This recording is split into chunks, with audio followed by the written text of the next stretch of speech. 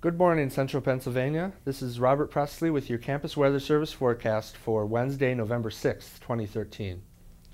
We'll start with a look at the temperatures. It's a relatively wide variety of temperatures. As you can see, it's 31 in Clearfield this morning, but all the way up to 49 in Boalsburg and 50 in Williamsport.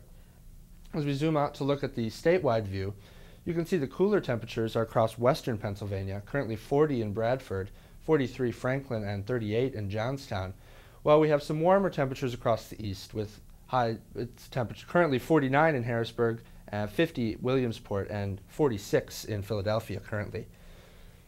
If we look at the current radar and satellite, you can see that there's more clouds across the eastern portions of the state, clearer skies out in the western portions with a few more clouds moving in over Ohio back towards Cleveland.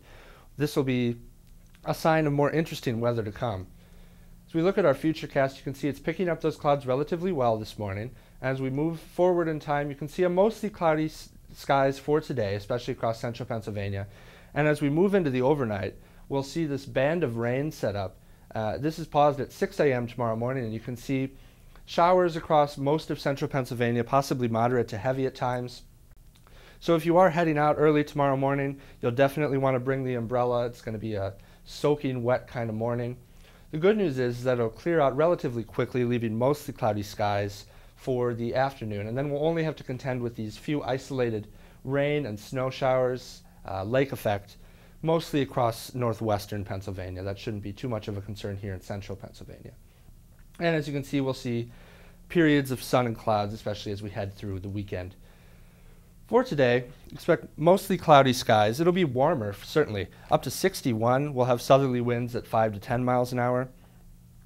And as we head into tonight, that rain will be moving in late. It'll be relatively mild with a low of only around 50 degrees with that southerly wind around 10 miles an hour.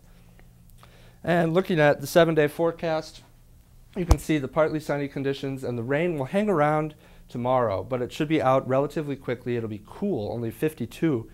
And then we will cool down even further for Friday, 44, 50 on Saturday, 48 on Sunday. Those mostly cloudy conditions will be persisting.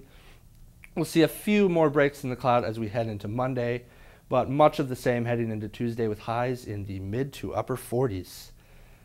Thank you. Have a great day.